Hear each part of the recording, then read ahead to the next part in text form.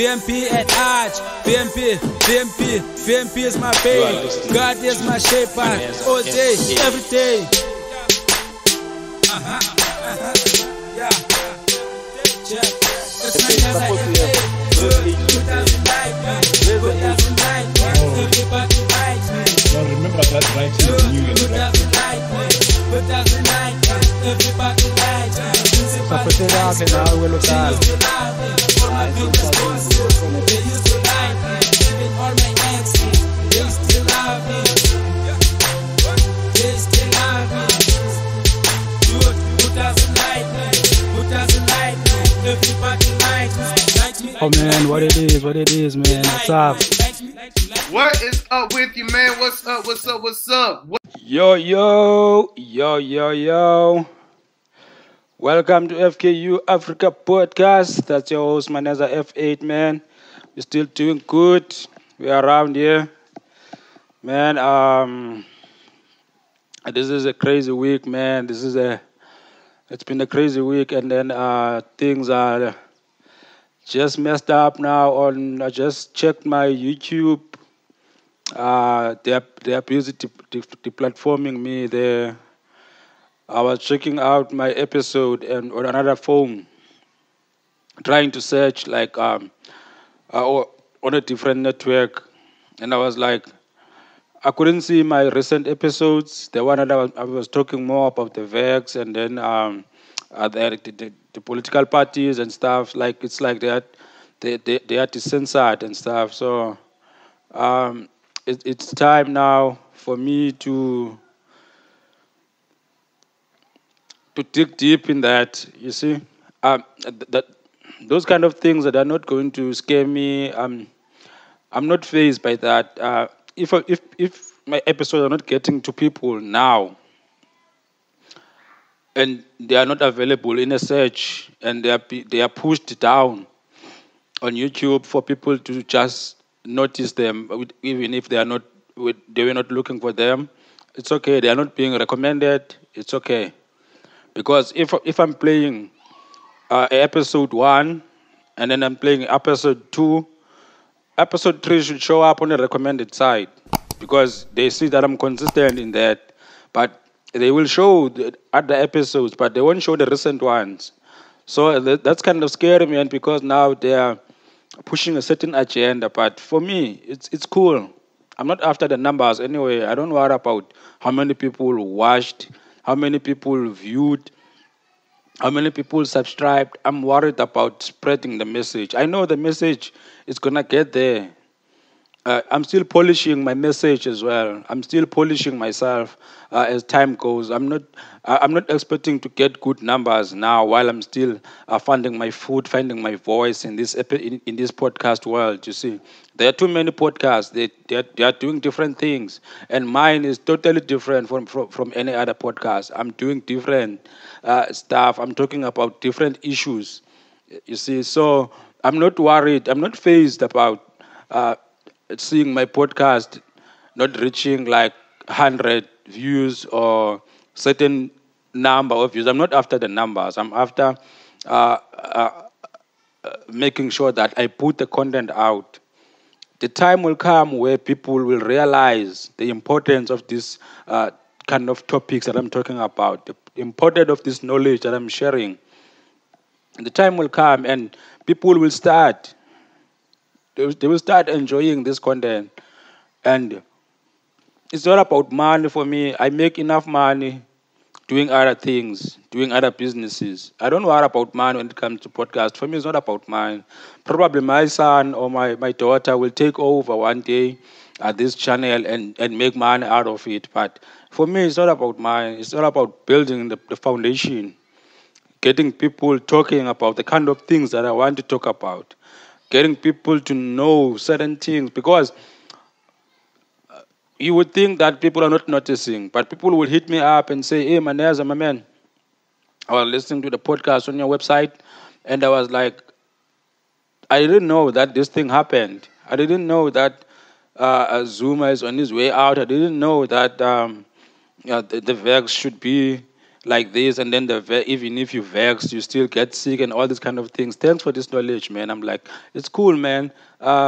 We just continue talking about certain things, and then people would be interested in knowing what I'm talking about, and what it is that it's all about. So the point I'm trying to raise is that for me, podcasting is not about making money. It's not about the numbers of views. It's not about the numbers of subscribers. Not about they can deplatform me now. They can like push my podcast down. They can push it out of the searches. It's okay. It's okay. I don't worry about that. But I know people will catch up. People will find it because if you go to the actual channel, you can actually see the number of episodes. The one that deplatformed now. Some they were removed, so it's okay. People will see it. But the main thing that I want to stress out now is that when you go to the podcast, in my website, Maneza F8.co.za. There's no deplatforming there. That's my website, and it's my platform. It's there for me to make sure that I spread the message the way that I want. Do you, I don't think you understand. Like YouTube, first of all, it's owned by someone. Spotify, it's owned by someone else. Apple Podcast is owned by someone else. Those are the main platforms that you'll find FKU Africa Podcast on. And for the time that you spend on each of these platforms, listening to my podcast, seeing ads that are making money for the companies that I just mentioned, for the time that you spend watching FKU Africa Podcast in those platforms, you're making money for those guys. So why not push my own website? Make sure that the numbers that I'm accumulating there, those are the numbers that matters, because the number of time that you spend on my website, this is more that I'm generating money for with ads and stuff, with Google Ads, Google Analytics, and all these things. So if I'm putting the podcast out on Maneza F8.co.za, this is where you should enjoy the podcast ad if you really want to make sure that I'm pushing my own brand. I'm pushing my own website. There are many things that are happening in my website. My music is there. Free downloads are there. Paid music is there. Like it's like shopping on your Take a Lot and stuff. It's the same thing. You pay by your account. You pay by Ozo. Pay fast. Everything is there. But for podcasts, you don't pay anything. You don't even subscribe. You just listen or watch. It's in the same. It's in the same page. So yeah, enough about that. So I want us to focus now on certain issues.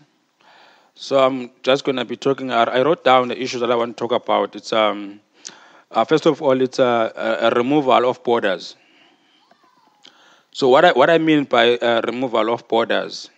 So the second one is for us as people, we're constantly chasing something. We are always in pursuit. We are always after something.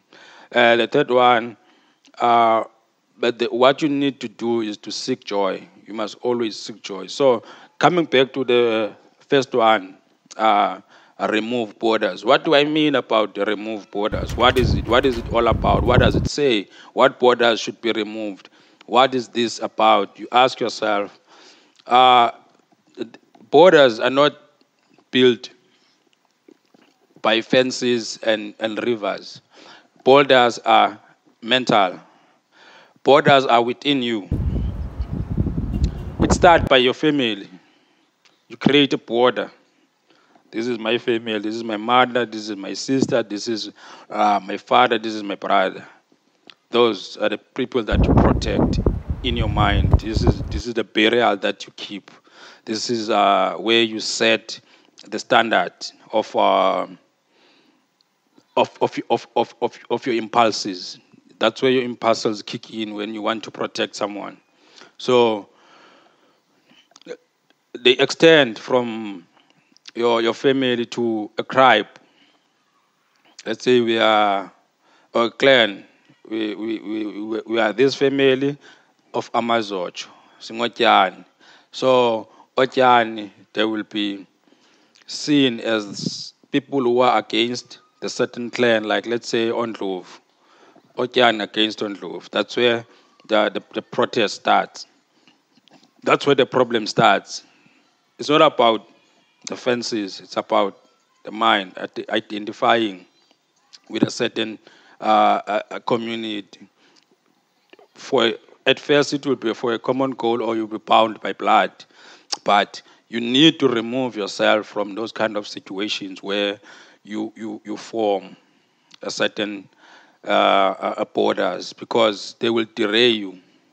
Borders will derail you. Borders will limit your way of thinking. They will limit who you are. They will limit your potential, because you will say that because of Tina Singotian, we don't do certain things. Kotiani, there was never a teacher, so we don't do teaching, you see. But now this is not an individual experience. This is now a sense of family. This is where the borders are. We are creating now this sense of how do I put it? It's a you are putting your mind boxed into an identity that you identify as. So you are creating a barrier for your mind to explore because of a certain borders that you keep around you. So we must remove the borders. People must find themselves. You must become more individual. You must do things individual in an individualistic way, so that we will reach our full potential. So when going into borders of countries and stuff, we wouldn't even need to identify other people from different countries as those countries if we start by our own, as saying that I'm not this I'm not this clan. I am Maneza. This is me. I have my own beliefs. I have my own values. I have my own goals. I have my own virtue and fortune that I need to look after and I need to go after. So if you start to think that way, now there's no need for you to think of other people as a certain tribe, because you remove the border within you. So you extend yourself to other people. You see people as part of you. If now you see that, okay, I'm an individual, now I need to connect to the spirits of things that are around me. Start by the air that you breathe. You know that we are connected to the air that we breathe, right? So the connection that you make with your spirituality, with the air that you breathe, with the soil that you touch, with the trees that are around you that are giving you the oxygen, because you know that the oxygen is coming from the trees, right? And your carbon dioxide side goes to the tree. So it's an exchange that you make with nature. So if you extend yourself to that, it's easy to extend yourself to other people, share the spirit, live yourself into other people's spirit. You see, connect yourself. This is what I'm talking about. Connections. Connect yourself to other people. So in that way, you remove all kinds of barriers. You remove all kinds of attachments to a certain identity. You get pure connections to other people. So you will embrace other people as you. You will embrace a certain individuals that you don't even know as you, because you are living yourself in an individual way. You're not attached to any tribe, you're not attached to any clan, you're not attached to anything. Remove those. I'm not saying that you don't belong. You do belong there, but you still have your life to live. We can be in the same clan, in the same group for a same cause, but all those people they are individual people. They have their own ways of thinking. They have their own goals. They have their own thoughts that they think inside. We are always individuals. So we must start now to embrace the individuality and start spread love among ourselves so that we will be we will be joyful. We must seek joy. So the third way, the second one, the constant pursuit, because we are always in pursuit. We are always so much in pursuit in a way that we forget to live. We as people, I'm not going to even say as Africans, but this applies to everyone else. We are always in pursuit for a next thing that we even forget to enjoy life as it is and forget to live the life that is given to us for the time that we have in this world that we don't even know when will it end. So being in pursuit, it's chasing some dream. I don't know if I would say it's okay to accomplish things, to be secured, to live well, to live okay, you see. But to always be in pursuit, because we are so much into our own competitions with the people that we don't even know, that we always miss whatever opportunities of connecting with the spirit of those people, because every time you see a person you see a competition. So yeah man, you see now, this is how it is, staying in the ghetto, man. Uh, this is how it is. You are living with people, so people will always be people. They will be doing you, things like that. So this is not a professional studio. You see, this is a podcast. This is me in my place, sharing my own thoughts. So when I'm sharing my own thoughts, I want you to hear those kind of noise, because it will remind you that we are people. We are around people. So this is not a setup thing. This is just me pouring my own thoughts, pouring my inner thoughts that are eating me inside. I'm not even thinking that I'm I'm explaining everything that I want to talk about, because there's a lot going on in my mind. There's too much information I want to share, but everything is just coming out.